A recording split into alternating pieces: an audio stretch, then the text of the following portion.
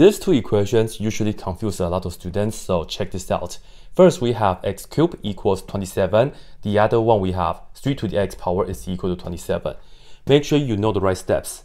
For this, we have to first get rid of this power 3, and to do so, we do the cube root on both sides, so that this and that can cancel, and we'll just get x is equal to, cube root means, well, you have to ask yourself, what times what times what? And they have to be the same number, and we will get 27. The answer for that is 3, because 3 times 3 times 3 is equal to 27. So that's it. Now for this right here, when we have 3 in the base and then the x power, well, we are going to take the logarithm. Log base 3, both sides, so that this and that can cancel, and we will get x is equal to log base 3 of 27.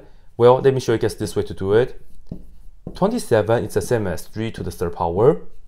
When the base of the log and the base of the exponents right here is the same, they can cancel them out. So you also get 3. But make sure you know the correct steps.